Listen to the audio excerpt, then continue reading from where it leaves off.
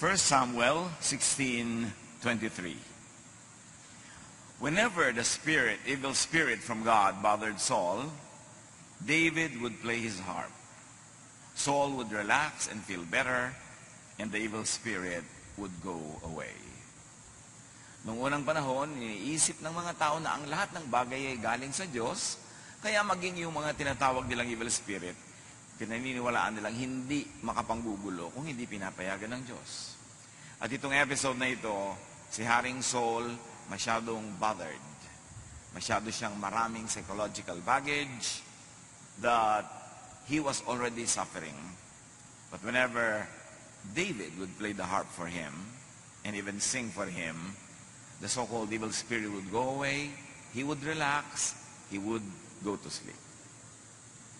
Sa tinagal-tagal ng ating pag-aaral ng Biblia, pagsamba, paglapit kay Jesus, dapat ang bunga nito ay kapayapaan, katahimikan ng loob. Happiness is blank, blank. Mamaya na natin lalagyan ng laman. Panginoon, salamat po. Dahil kayo ay patuloy na nagbibigay sa amin ng mga kaunawaan, kaliwanagan, para lalo kami magkaroon ng buhay na payapa, tahimik, isang buhay na masagana sa aming espiritu, sa aming kalooban. At ngayon, Panginoon, sa aming paglapit sa inyo, sa pagdiriwang namin ng kabutihan nyo sa aming buhay, patuloy nawa kayong mangusap at umakay sa amin. Be our preacher, our teacher, unto Jesusness, into a life of peace and rest and love. Father, we ask you, we seek you to be our preacher in the name of your Son, Jesus. Happiness is, ano nga ba talaga ang elemento, ang sangkap ng tunay na kasiyahan? Negative emotions, according to studies, become negative energies that block other energies. Na yung ating mga negative emotion, they become electrical impulses in the body, they become energies that are negative, at sumasalungat sila sa pagdaloy ng ibang mga positive energies in our body. Kaya nagkakaroon tayo ng mga karamdaman pag lagi tayong mga merong negative emotions. Yung nararamdaman mo lang sa iyong puso, nagiging physical, at nagkakaroon ng mga physical manifestations. James 3:16, for where you have envy and selfish ambition, there you find disorder and every evil practice. And that disorder is not only in terms of social relationships among people, it also happens within the organs of the body. Nagkakaroon ng mga iba't ibang sakit. Kaya yung mga tao pag ninenervyos, naninigas ang sikmura, nasisiraan sila ng digestive processes. Kapag sila ay laging galit, nagkakaroon sila ng mga problema sa lungs. At pagka sila ay laging nagagalit, umaapekto pa ito sa liver. Maraming effect. In fact, pagka natatakot o kaya ay nagsiselos, hindi makakatulog, apektado ang physical health. Iisa ang tao at ang kanyang damdamin, ang kanyang katawan, ang kanyang kaluluwa ay iisa rin. Luke 6:45, a good man brings good things out of the good stored up in his heart. And an evil man brings evil things out of the evil stored up in his heart. Kung ano daw ang laman ng puso, yun ang lumalabas sa bibig, lumalabas sa kilos, yun ang nagbubunga sa pang-araw-araw na buhay. Yung dati ay hindi nakikita, hindi nahihipong iniisip lamang na emosyon, magkakaroon ito ng physical manifestation. Negative emotions become negative energies that block other energies, disrupting bodily functions and destroying tissues, causing disease. At ito'y sobrang dami ng patunay sa siyensya. At sinasabi yan sa Biblia, Proverbs 14:30, a heart of peace gives life to the body, but envy rots the bones. Pagpayapa ang loob, malusog ang katawan, pero pag may inggitin at marami mga negative emotions, masakit sa katawan, nagkakaroon ng karamdaman. Proverbs 17:22, a cheerful heart is good medicine, but a crushed spirit dries up the bones. So yun ang isa sa mga pinakamahuhusay na gamot. Yung ikay maligaya, ikay masaya, ikay payapa, tahimik. Na kung cheerful ka, kung ang iyong attitude is to find good in everything, to find happiness even in difficult situations, Yung ikaw ay optimistic, hopeful, daig mo pa ang merong maintenance medicine. Negative emotions like sadness, loneliness, depression, anger, hatred, jealousy, envy, worry, fear, at kung ano pa, make you sick. Napatunayan na yan sa napakaraming mga experiments at mga observation in a scientific way. Pag mga negative ang emotions, madali magkasakit. So beware of social media na napakadali mong magalit, mainis na mga nababasa mo o napakadali mong manginis sa mga ipinopost mo. Very poisonous kung minsan yung pupunta ka lamang dyan kung ano-anong negative emotion na ang iyong madarama. So social media could be toxic, could be dangerous to your health pagka hindi ka nag-ingat at wala kang inner protection. Proverbs 15:13, a happy heart makes the face cheerful, but heartache crushes the spirit. Na pag ang tao ay masaya sa kanyang kalooban, hindi mo mailihim sa mukha. Ganon din pag siya nagselos, pag siya nagalit, kitang-kita mo sa mga tiklop ng mukha niya na siya ay galit. At pag umiibig din naman, hindi mailihim kung bakit merong kulot yung mga dulo ng mga labi sa pagngiti. Pati sa paghakbang at paglakad, ay kitang-kita mong umiibig ito. At pagka biglang nabigo, kitang-kita mo rin sa kanyang katawan. So yung nararamdaman ng puso, lumalabas sa katawan. Ecclesiastes 11:10, banish anxiety from your heart and cast off the troubles of your body. So yung heart, yung body, pareho yan nagsasuffer when there is anxiety, when there is a psychological baggage. Negative emotions can be caused by very real, present stimuli. Ano ba ang nagiging dahilan ng mga negative emotions natin? Yung tinapakan ka, inaway ka, pinagalitan ka ng wala sa lugar, siniraan ka, yan, mga totoong-totoo.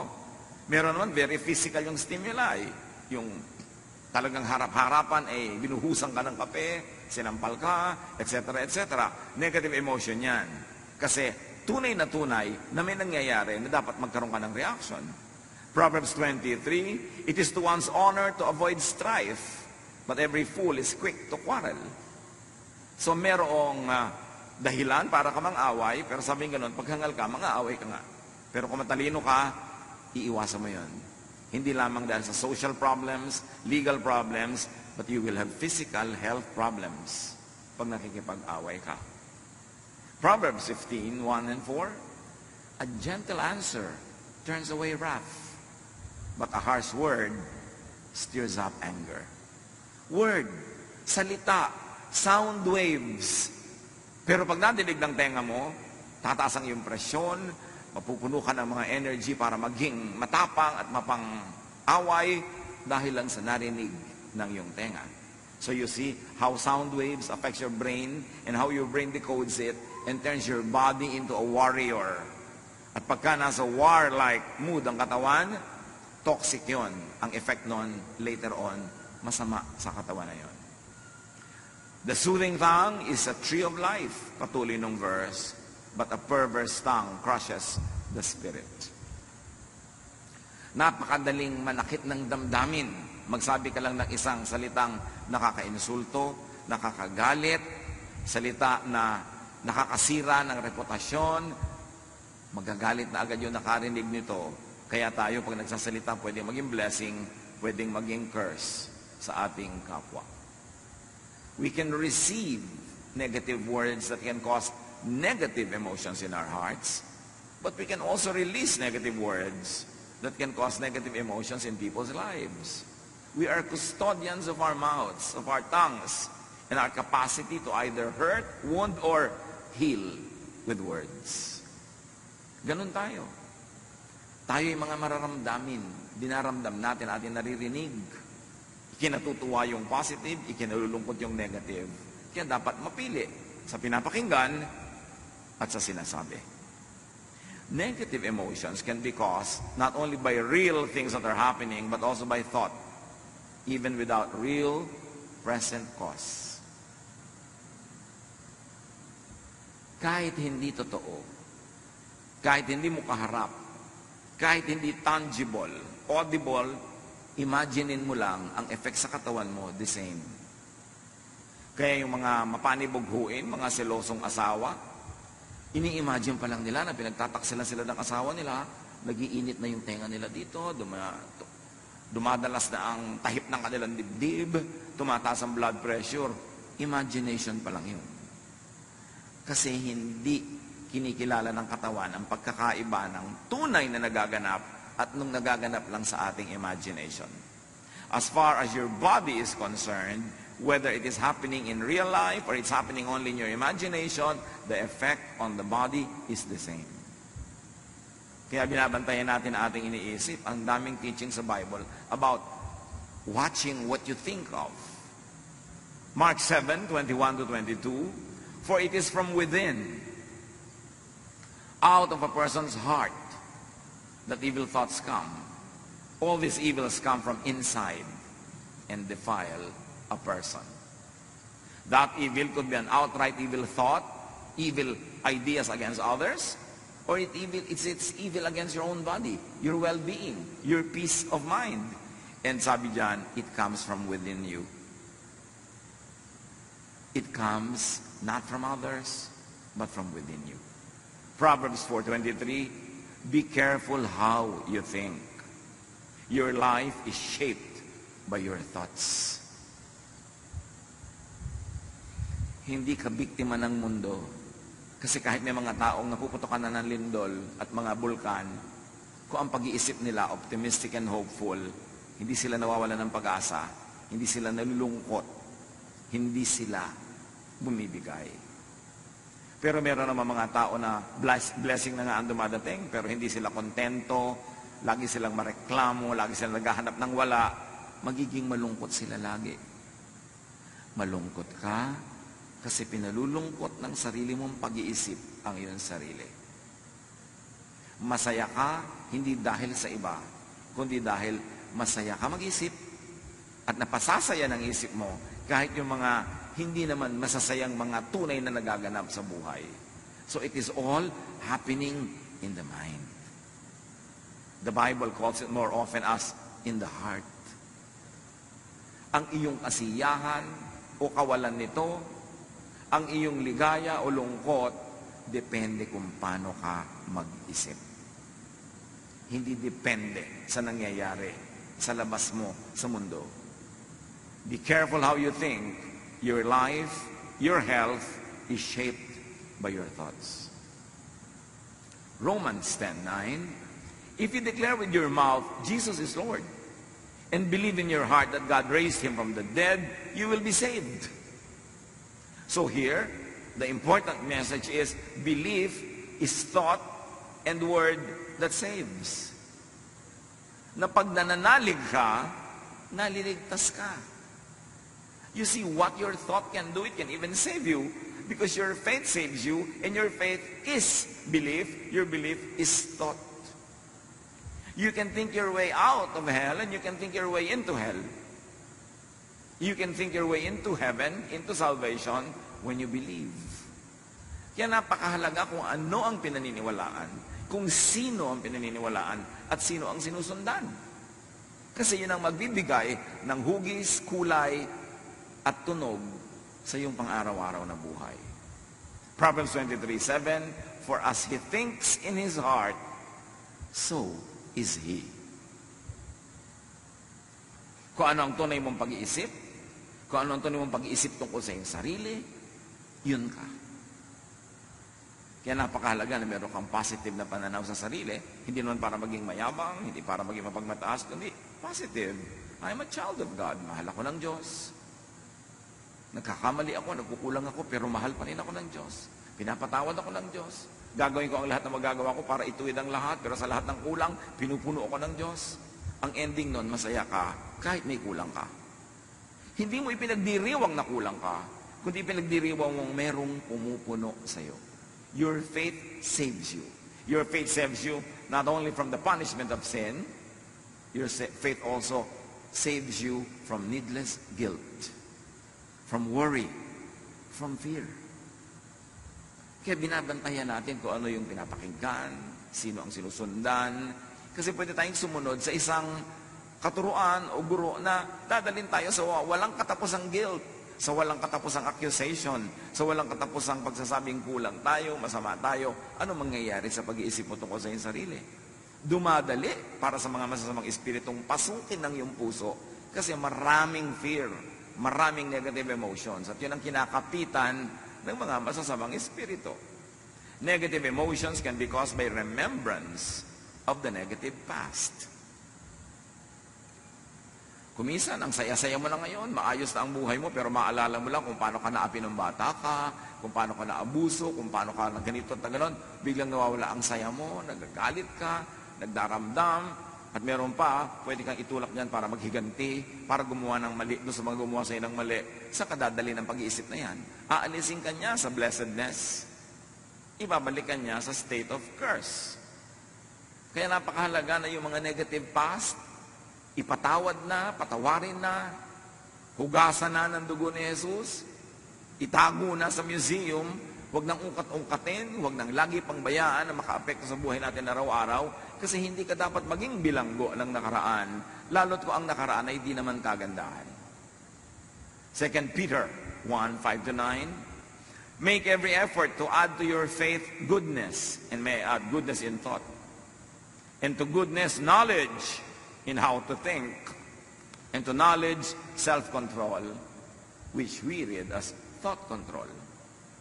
Pag pinipigil mo ang iyong isip, mapipigil mo ang paglago ng mga bagay na hindi karapat-dapat para ikaw ay mapasama, mapahamak.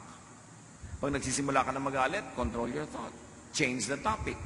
Pag nagsisimula ka na uling lumabas na naman ang kutakot-takot ng mga negative things, control your thought. Because if you don't control your thought will control you. And as you think, you become.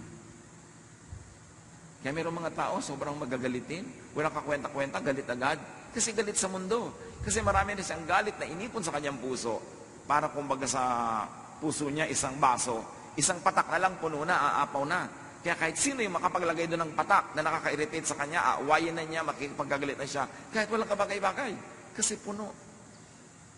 Kaya dapat yan ipasa Diyos na, kalimutan ang mga nakaraan na hindi maganda, yung mga sama ng loob, yung mga itinatanim nating mga tampo, alisin na, kasi lagi kanyang pahihirapan. For if you possess these qualities in increasing measure, they will keep you from being ineffective and unproductive in your knowledge of our Lord Jesus Christ, the knowledge that brings you into peace. True knowledge of Jesus Christ brings you in a state of peace, of serenity, of love. Sayang ang religion na 40 years na, 35 years, 34 years, tapos hindi ka pa rin payapa, hindi ka pa rin tahimik, ang dali mo pa rin matakot, ang dali mo magalit, at ang dali-dali mong mag-guilty na parang wala kang Diyos na tagapagligtas, parang hindi ka mahal ng Diyos. Sayang ang lahat na yung pagpupagod sa mga religious activities. But whoever does not have them is blind, forgetting that they have been cleansed from their past. Tayo'y nalinis na, napatawad na, at mayroong isang one wholesale paglilinis at patawad. Nung tinanggap mo si Jesus sa iyong buhay, nanalig ka sa Kanya, pinatawad na ang lahat ng daladala mo ngayon, yung kahapon at dadaling pa sa kinabukasan. That's why you have passed from death to life. Hindi ka na dapat laging matakot na araw-araw na naman, nawawala na naman yung kaligtasan mo na yan, kasi nga, you pass from death to life, although hindi dapat gawing lisensya para mamuhay ka ng wild. Pero nabubuhay ka, cognizant of the fact that you're human, that you do your best, but you know that it will never be enough all the time, na sa mga kulang mo, yun ang pinupunan ni Jesus, kaya kami tagapagligtas. That is what Jesus na should bring you into, a life of peace, in spite of who you are, in spite of your reality, and in spite of your perfection that manifests every now and then. Hindi ka dapat magpadaya na tuwing nagkakasala ka, nagkukulang ka, eto ka na naman, taga-impyerno ka na naman, kasi minsan lang. Jesus died once for all. Pag na-appreciate natin yung tunay na kahulugan ng grasya ng Ama sa pamamagitan ng anak, magkakaroon ka ng kapayapaan kahit hindi ka naman karapat-dapat kasi wala sa ating karapat-dapat. Kaya luwalhati ng Diyos yung kanyang pagliligtas sa atin by grace through our faith in the Lord Jesus Christ. Philippians 3:13, dahil sa mga napakaraming nakaraan na mabigat at masakit, one thing I do, forgetting what is behind and straining toward what is ahead. Ganyan daw dapat ang pamumuhay para magkaroon ka ng happiness. Kalimutan mo na yung hindi maganda, yung masakit sa nakaraan, at ang iyong pagsikapan ay yung makarating pa sa napakaraming magandang plano ng Diyos para sa iyo. Move toward what is immediately ahead. Huwag din naman yung too far off. Kasi pag sobrang layo din ng iyong projection, sobrang layo ng iyong iniisip, magwo-worry ka na naman yan.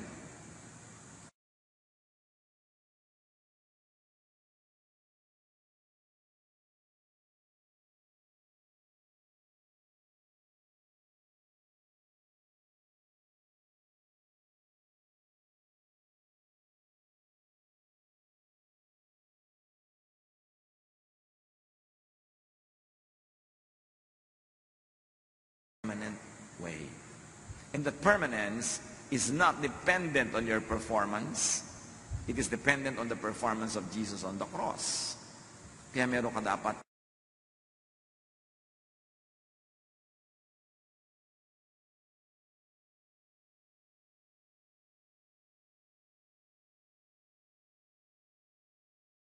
ipasa Diyos ang mga bagay na yan. Imagine fast-forwarded troubles and sufferings, needs, wants, and poverty. Imagine and fast-forwarded sadnesses will make you miserable. Yung kumakain ka pa lang ngayon, iniisip mo na baka bukas wala. Paano ka sasaya ngayon? Ang iniisip mo na agad yung possibility na bukas ay wala. Matthew 6:34, therefore do not worry about tomorrow. Sabi ni Jesus, for tomorrow will we worry about itself. Each day has enough trouble of its own. Ang grasya sa iyo ng Diyos, kasya para sa mga troubles of today. Pero hindi yan para sa troubles of tomorrow. Tomorrow's troubles will be accompanied by tomorrow's blessings. Tomorrow's needs will be accompanied by tomorrow's provisions. But when you divide your provision for today between the need of today and the need for tomorrow, both today and tomorrow, you will have only one half. You will be lacking all the time. May tamang panahon. Hindi naman sinasabing huwag kang magplano para sa future, maging pabaya ka na lang. Pero magtanim ka para sa future, pero pagkatanim mo, diligan mo, ayusin mo, huwag ka mag-worry about it. And then, kainin mo yung binibigay ng Diyos para sa iyo today. Proverbs 27:1, do not boast about tomorrow, for you do not know what a day may bring forth. So kung masyadong isipin nyo ang layo-layo pa, kasi hindi mo nga alam kung buhay ka pa pagdating ng oras na yun. Pinroblem tayo sa pa ngayon, nabawasan pa yung happiness mo na dapat for today, lugi ka. James 4:13-14. Now listen, you who say, today or tomorrow we will go to this or that city, spend a year there, carry on business and make money. Why? You do not even know what will happen tomorrow. So meron kang general plan for the future, but you don't become too obsessed with it. May preparation ka, generally speaking, when it comes, but you don't destroy your today worrying about tomorrow. And definitely, you don't destroy your today thinking about the past. Lalo namang walang mangyayari dahil tapos na yun. Thought, remembrance, imagination are read by the body the same way as it does very real and very present stimuli. Yung mga guni-guni, mga gunita, mga imahinasyon, kahit hindi yan nangyayaring totoo, pag iniisip natin, ang interpretation ng katawan natin, totoong nangyayari.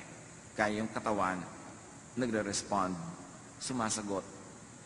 Kaya kung iniisip mo isang bagay na nakakatakot, adrenaline is released into your bloodstream kahit hindi kailangan.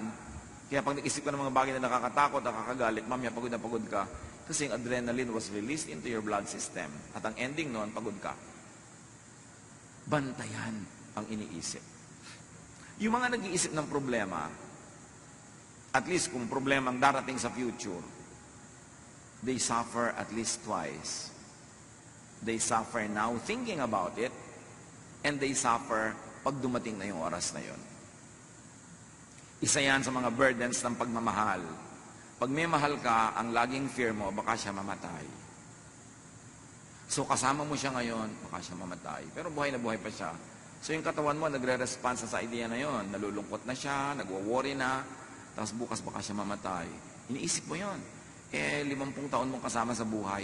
Isipin mo, 50 taon mong iniisip mo baka siya mamatay. So pag namatay na talaga yan, doon ka ngayon magre-respond na naman ng totoo. So 2 beses ka nag-suffer. Before and during. And the before could be a lot of days, a lot of years. Ang dami natin laging iniisip. Kaya kung minsan yung iba, nasa bakasyon, iniisip na ko pag uwi ko, baka marami kong problema. Huwag mo naman naisipin pag uwi mo na. Kasi nasa bakasyon ka, hindi ka nag-enjoy. Yung problema, ang iniisip mo, pagdating mo may problema nga, 2 beses ka nag-suffer. Paano kung pagdating mo walang problema? At least you suffered already once, imagining it. Yung pala naman, hindi mangyayari. Mga anak ng Diyos, isa yan sa mga dapat nating mapagsanayan, to control our thoughts. Kung saan mo pinapayagang dalhin ka ng thought mo, doon niya dadalhin ang katawan mo, ang kalusugan mo, ang ugali mo at ang asal mo. The body reacts accordingly to your thoughts. Kaya tingnan mo, pagka ikaw ay seloso sa iyong mahal sa buhay, o selosa ka, kahit wala siyang ginagawa, inaaway mo na. Kahit wala siyang ginagawa, hindi mo man awayan, nakasimangot ka. Pag uwi, nakasimangot ka, wala kang gana. Kasi inimagine mo, meron siyang kalaguyo kanina sa mall. Imagination mo pa lang yun, pero naapektuhan na yung asal mo. Bibigyan mo ang asawa mo ng kape, malamig. Bakit malamig, dear? Pag-initan mo, di ba? Bakit ka ganyan? Kasi ini-imagine ko may kasama ka. Yung ganon. Pero hindi mo naman siyempre aaminin na may ini-imagine ka. Ang masama nun, yung wala naman pala, nagdusa ka na. Ngayon, kung meron talaga, sabi mo, Pastor, paano kung meron talaga? Doon ka lang magdusa. Pag nalaman mo na. Pero hindi mo pa alam, nagdudusa ka na, di ba lugi ka niyan? Paano ko po mapaghahandaan? Wala naman talaga nakakapaghanda sa ganyan. Meron ba talagang napigil pagka gusto? Naku, hayaan mo. Gumawa ka ng buhay mo, masaya ka, productive ka, para kung sakali mangyari yon, hindi ka pilay na pilay. Yan ang sinasabing, maganda ka sa future, pero don't be obsessed with the future. Yung paano po kaya pagka nagluko yung asawa ko, mga 10 years from now, ngayon in love sa akin, pero ang dami ko na pong nakitang pagkatapos, iniiwan yung asawa, ano pong paghahanda ang gagawin ko? Mag-gym po ba ako? Magpapasexy ako? Magpapaganda ako? Ang dami magagandang iniiwan pa rin. Gusto mo maghanda? Pero ipanalangin mo huwag matuloy. Maghanap buhay ka. Kailangan may pera ka. Para pag iniwan ka, hindi ka gutom. Ngayon, hindi ka iniwan, di doble pera nyo, masarap. Dapat nag-aanda ka, hindi yung negative na puro fear, wala ka namang ginagawa. Imagine, and you will feel. Imagine in your body experiences very physical effects of thought. Kaya yung halimbawa, matatakotin. Sa gabi, ayaw matulog mag-isa, ayaw patay ang ilaw. Sa kabilang kwarto, meron kang isang kasambahay doon na tahimik at masarap ang tulog, ikaw hindi. Bakit? Anong pinagkaiba? May multo ba sa kwarto mo at sa kanya wala? No. Magkaiba kayo mag-isip. Tinatakot mo ang sarili mo. Naku, amoy kandila. Mabuti na lalayo ang mga lamok. Kaya mo, ka matakot sa mga ganyang bagay. Paano mo kinokontrol ang isip mo o ikaw ang kinokontrol niya? Your body suffers, gets tired, and gets sick. Ayon sa opinion ng maraming mga health practitioners, napakaraming sakit ang aalis sa katawan natin kung positive lang tayo mag-isip. Kasi kung ikay laging takot, laging galit, bumababa ang immune system mo. May dumadaan lang na hatching ng kapwa, may sakit ka na rin mamaya. Kasi negative ang attitude mo, galit ka. Mahirap daw tabla ng mga sakit yung masasaya. At may mga experiments sa mga hospital observation, yung mga cheerful patients, mas mabilis tablan ng gamot ng mga protocols na ginagawa sa kanila kaysa yung mga taong naging negative. Kaya daw maraming dalaw, lalo yung mga dalaw, nag-aabot-abot ng mga pera, may daladalang prutas, mas mabilis gumaling. Pero yung may dalaw ka nga, tapos kakainin nila yung pagkain, nabutan nila sa kwarto mo, nabibinat, may sakit. Kasi emosyon mo, nakaka-apekto talaga. Yung doktor, dumadating pa lang, sasabihin, mukhang bang kayo doktor na ito, hindi ako mapapagaling. Paano katatabla ng administration niya? Negative na yung iniisip mo agad. Kaya may tinatawag na placebo effect. Isang grupo ng pasyente, pinainom ng gamot na hindi naman talaga gamot, kunwari lang. At yung isang grupo, pinainom din ng gamot na yon. Yung mga naniniwala na gamot yon, nanggalingan. Kahit hindi talaga gamot yung inom. Kasi yung pananalig mo, yung pag-iisip mo, takes command of your body. That is the part of us that was made in God's image. There's power in our thought. There's power in our words. Kaya iniingatan din natin ating mga salita na hindi laging negative. Because by saying many negative things, we're actually praying in the negative. But saying very positive and encouraging and beautiful things actually are prayers. Even without the amen ending, prayer ang lahat ng iniisip at sinasabi ng tao. Hindi dinidelineate ng heaven yung statement, yung mura, yung prayer na formal at yung iniisip. Pare-pareho lang yung nagre-register. Kaya bantayan. Fix your sight, your attention, your thought on Jesus. Nagkakasala ka, nagkakamali ka, fix your eyes on Jesus. Not to abuse His kindness, but to lovingly and gratefully receive His grace. Hebrews 12, 1-2.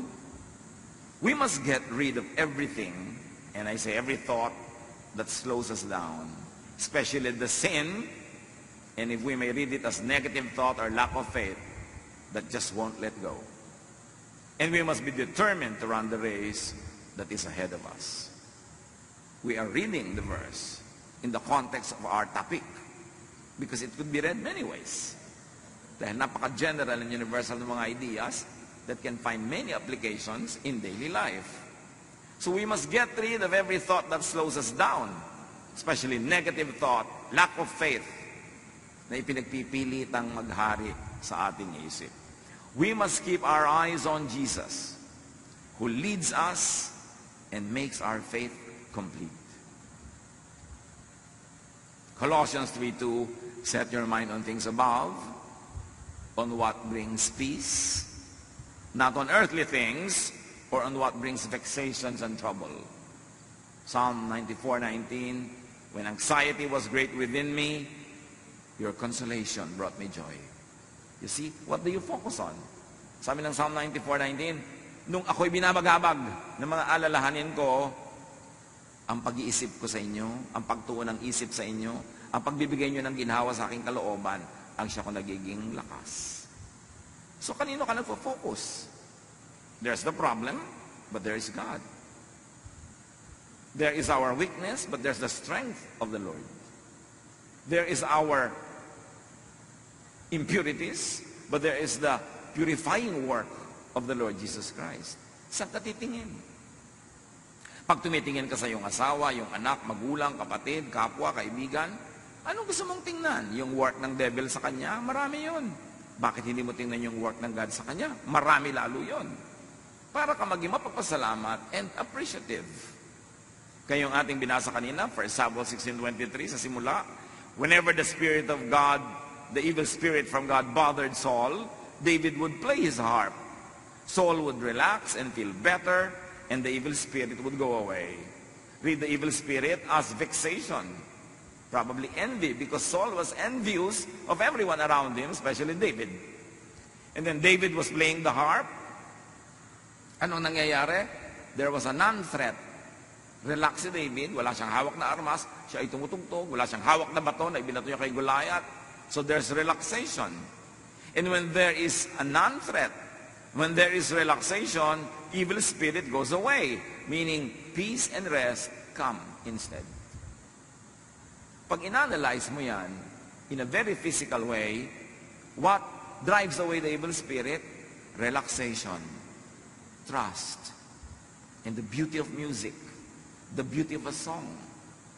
Kaya napakahalaga ng arts sa buhay natin. Kasi pag tayo nakakakita ng magagandang bagay, nakakarinig ng magandang musika, Pagka tayo ay naliligid ng mga taong nag-i-inspire sa atin na mag-relax, kasi sila ay non-threatening, non-competitive, what happens? Evil spirits go away. Whether those spirits are actual spirits or emotions that are very, very negative, that poetic writers of the Bible call evil spirits.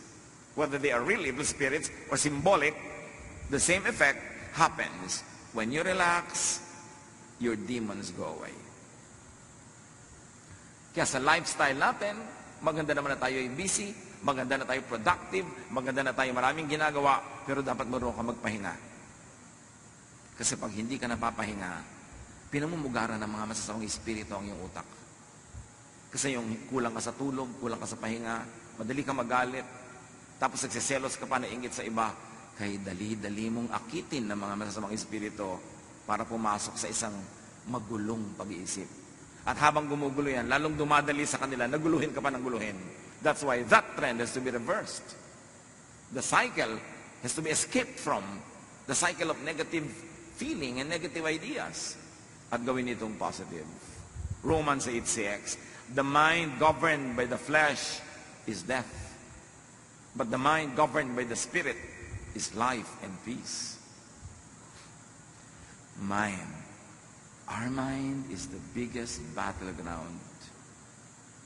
Pag natalo ka na sa loob ng isip, matatalo na ang iyong katawan, matatalo na ang iyong ugali, matatalo na ang ginagawa mo sa labas, at pakikitungo sa iba, talo ka na. Ang nananalo sa spirit, sa isip pa lang. Our battle is not against flesh and blood, but against powers, against principalities in the air, or if you like to say it, principalities and powers in the brain, in the mind. Yung mga umaagaw sa atin, sa ating pag-iisip, sa ating value system, sa ating behavior. Negative emotions make the body go in fight or flight mode,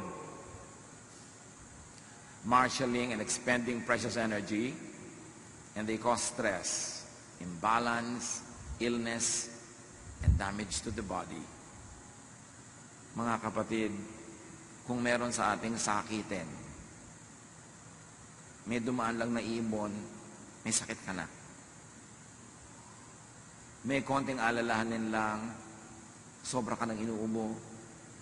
Laging masakit ang ulo, masakit ang bewang, masakit ang paa, masakit lahat. Paki-review ang paraan ng inyong pag-iisip. Baka kayo malungkotin, madrama, masuspetsa, maselos, lalo mainggitin. Napakarami mga mainggitin, lagi may sakit. Hindi nakakapagtaka yun. Kasi ang inggit, parang anay yan na kumakain sa loob ng iyong puso. Magkakasakit ka. Hindi ka pwedeng mainggitin na hindi ka nagkakasakit. Kasi pagka tuwing umaasenso yung buhay nyo ng kapwa, sumasama ang pakiramdam mo. Mayroon nga mga Korean na nagsabi, because of their excessive progress or so-called materialism daw ngayon, whenever the house of your neighbor gets an extension, you have a heart attack. Dahil nagkakainggitan. Mayroon sobrang kompetisyon. Pag ikinalulungkot nyo ang pag-asenso ng kapwa, kakasakit kayo. Pagka gusto nyo masama ang mangyari sa kapwa, bago pa makarating sa kanya yung masamang thought, nasa loob na ng isip nyo, mangyayari na yun sa inyo in many ways. Anger, jealousy, envy is like acid. It destroys its container before it could destroy others. Kaya bantayan natin ang ating isip kung ano yung pinaglalalagay natin dyan. Kasi dyan nagsisimula ang ating sakit o paggaling. Importanteng kontrolin yan. James 4:1, what causes fights and quarrels among you or within you in your person? Don't they come from your desires? From your feelings that battle within you? So you see, feelings that battle within you cause a lot of imbalance and it will cause a lot of problem. Isaiah 40:30-31, even youths grow tired and weary, and young men stumble and fall. But those who hope in the Lord will renew their strength, will renew their thought, will renew their emotions, because those whose thoughts are in the Lord become well. They will soar on wings like eagles. They will run and not grow weary. They will walk and not faint. At ano lahat ang source nun? When you hope in the Lord. When you are positive. When you believe, you will have abundant, even above normal strength. You will run and not be weary, sabi in a poetic way. You will always renew your strength. Why? Because you hope in the Lord. Nananalig ka, kumakapit ka sa Panginoon, madilim man, sumusunod kang nakakapit sa Kanyang nagtitiwala, dumadaan ka man sa mga hirap, alam mong may pag-asa, at lalabas ka rin dyan sa lalong madaling panahon. These are the people who emerge from their troubles. It's a matter of how you think. 1 Peter 5:8, be alert and of sober mind, which really means watch your thoughts. Your enemy, the devil, prowls around like a roaring lion looking for someone to devour. Or may I say, looking for a brain to colonize. Mag-iingat ka sapagkat ang kaaway mo, ang diablo, ay nagmamanman, naghihintay lang ng pagkakataon para pasukin ang utak mo. Para ka bigyan ng doubt, para ka bigyan ng galit, bigyan ng inggit, bigyan ng kung ano-ano, para masira ang diskarte mo sa buhay at masira niya ang iyong katawan, ang iyong ugali, ang iyong relasyon sa mga tao. Sunod-sunod na yan, chain reaction. The mind is the devil's target. It is where the devil likes to dwell and rule.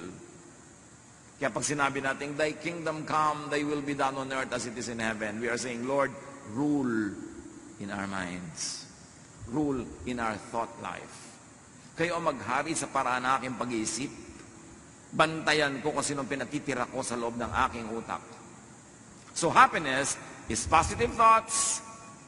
Happiness is positive emotions. Ilagay nyo na ang title. Positive emotion. Hindi positive happenings. Kasi kahit positive ang happening, kung negative ang emotion mo, hindi ka pa rin happy. Pero kahit negative yung nangyayari sa labas, kung positive ang emotion mo, happy ka. So ang iyong kasiyahan, ang iyong kalungkutan, nasa iyong pag-iisip. Huwag mong sisihin ang mga Hapon at mga Kastila. Huwag mong sisihin ang buwan o ang mga planeta.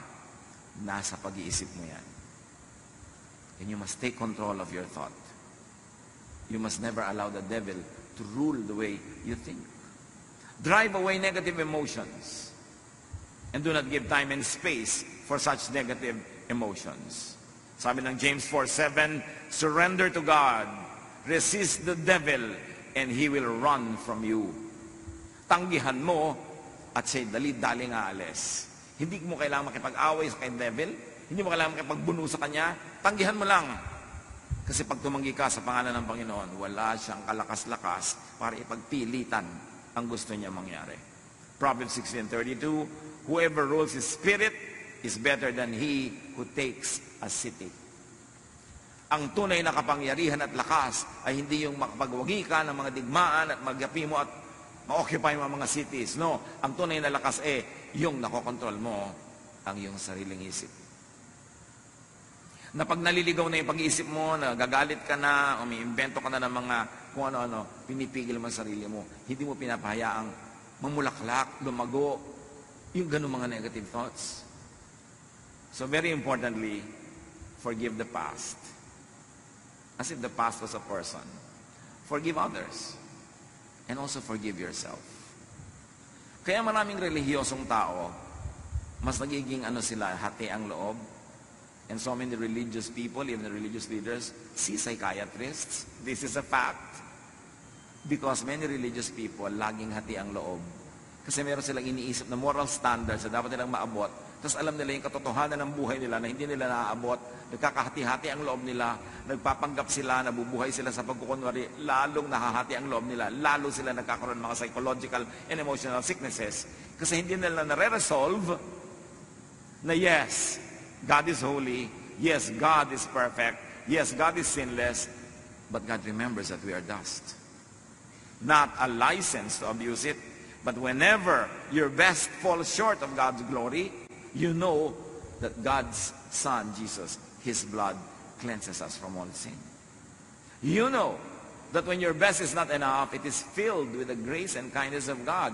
So you know that at any state in your life, whatever your actual spiritual accomplishment is, or lack of it, God loves you, and God takes care of you. Yun lang ang nagbibigay ng peace. Pag yan ang naunawaan mo sa iyong religiosity, yes, banal na banal ang Diyos, pero ang Diyos manaalala ng ikaw ay gawa sa lupa. Natatanggap mo yun. Hindi mo inaabuso, hindi mo ginagawang lisensya para sinasadya mo ng magkulang, pero alam mo sa iyong mga pagkukulang, pinupuno ka ng Diyos, doon ka lang matatahimik. Kaya pag hindi naintindihan ng tao yung Jesusness, the love of Jesus, at i-misinterpret na yon as a wrong teaching, encouraging sin, which is of course not what it should be, pag hindi nyo yun naintindihan, magiging pabigat lang sa kanya ang religious belief. Magiging pabigat sa kanya ang religious membership and even a religious ministry. Kasi laging mahahati ang loob niya sa katotohanan tungkol sa kanyang sarili na alam niya at sa napakataas sa pamantayan na pwede inaabot ng marami, not realizing the grace of God makes us accomplish that through Jesus. So ano dapat ang effect? Nakikita natin sa kasaysayan, napakarami mga depressed people, pero religious. Napakarami mga pagkukunwari, pagbabalat kayo. Kasi ang hindi nila nauunawaan, aside from God is holy, is that your faith, by the work of Jesus, makes you holy. That it fills all the kulang. Pero lagi kong idinidiin na hindi yung lisensya. Para huwag ka na gumawa ng tama, puro mali na lang. No. Sa pagsisikap mong paggawa ng tama, kulang at kulang pa rin yan. God remembers that we are dust. That's when the grace of God is your shelter, is your protection. And when you understand that and live in the spirit of peace and rest because of the work of Jesus, that's when you can have peace. Doon ka matatahimik. At yun ang pangako ni Jesus, my peace I give to you. Come to me, I'll give you rest. Paano ka magkakaroon ng peace and rest kung lagi kang uusigin ni Jesus dahil may kulang ka? Kundi, no. The blood of Jesus cleanses us from all sin. Ephesians 4:31-32, get rid of all bitterness, rage, and anger, even that which is directed against yourself. Kasi marami mga tao bitter against themselves, overly guilty about their imperfection. Ang nangyayari, nahahati sila. Nagkakaroon ng schizophrenia. That's why many religious people are psychiatric cases. Hindi nila napagdudugtong yung kabutihan at kabanalan ng Diyos at yung kanilang pagiging tao na habang sinisikap nilang maging kawangis ng Diyos sa lahat ng mga bagay na kulang sila, pinupuno yun ng pag-ibig ng Diyos. So sabi, be kind and compassionate to one another, forgiving each other, just as in Christ, God forgave you. And of course, you should never fail to include yourself. Be kind and compassionate to yourself, forgiving yourself, just as in Christ, God forgave you. At ganon din ang gagawin natin because you have to love your neighbor as you love yourself. So you are kind and compassionate and forgiving also to your neighbor. How else do you have happiness through positive emotions? Do not worry about the future. Worrying will not help. Plant a seed, but do not dig it to see if it's growing. Plant it, take care of it, and then go on with your daily life. Philippians 4:6-7, do not be anxious about anything, but in every situation, by prayer and petition, with thanksgiving, present your requests to God. And I'd like you to focus on the thanksgiving, because the thanksgiving is how Jesus prayed. I thank you, Father, that you heard me. Ganun na agad. Nagpapasalamat because wala siyang duda na mabait at mabuti ang Diyos. At ano daw ang bunga pag ganon? And the peace of God, which transcends all understanding, will guard your hearts and your minds in Christ Jesus.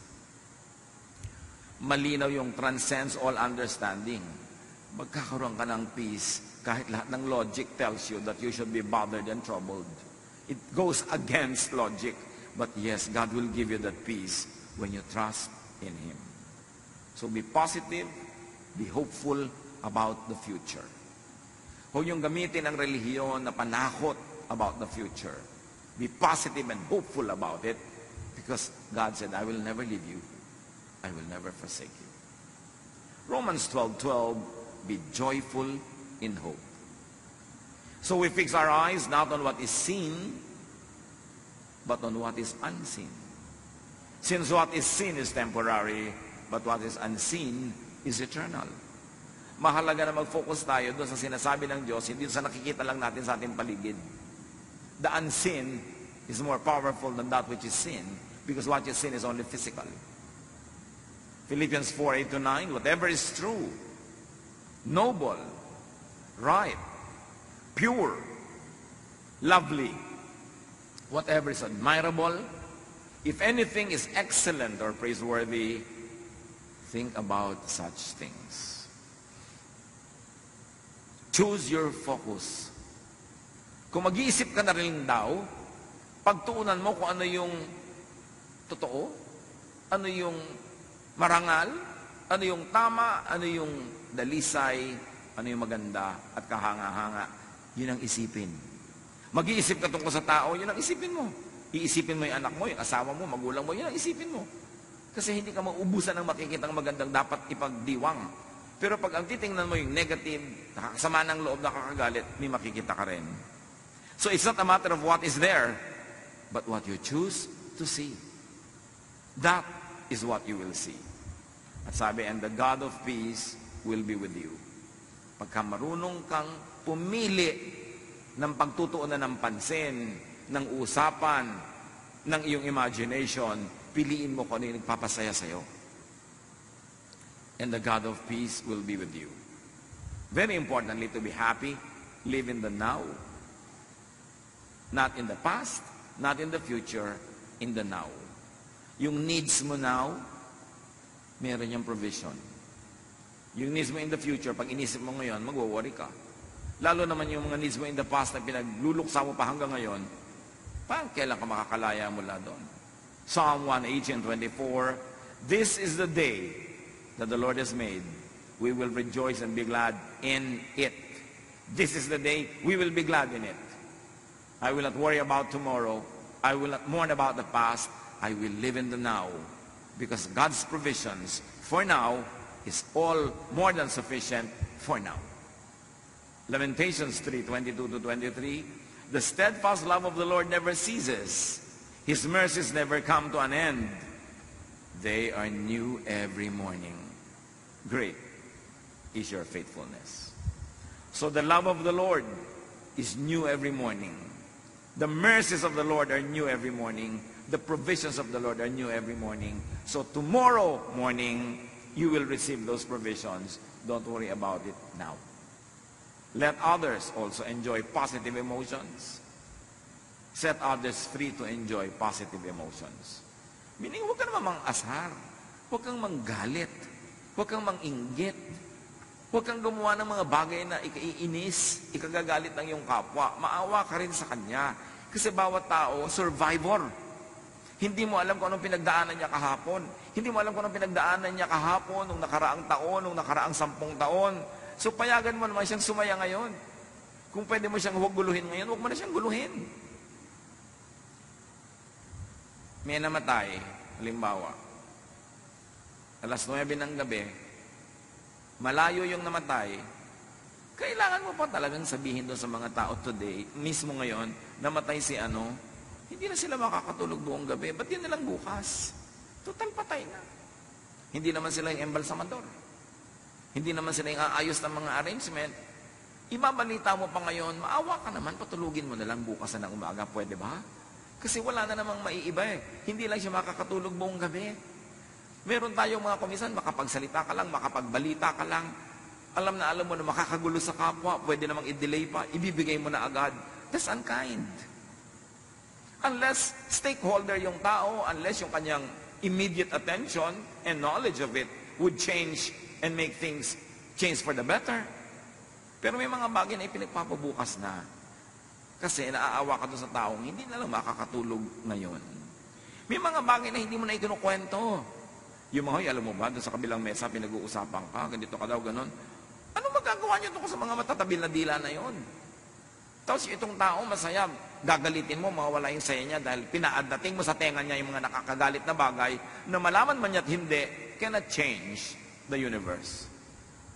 Ibabalita mo lang sa tao yung negative kung nanganganib ang kanyang buhay at meron siyang dapat gawin para maligtas o meron siyang pwedeng magawa para ayusin ang situation. Pero for the sake of just being informed, maawa ka sa tao na kumisan sandali na lang siyang sumasaya, bihira na lang ang panahon na siya ay makapahinga, bubuhusan mo pa ng mga bagay na negative, yung isip niya, balik na naman siya sa gulo.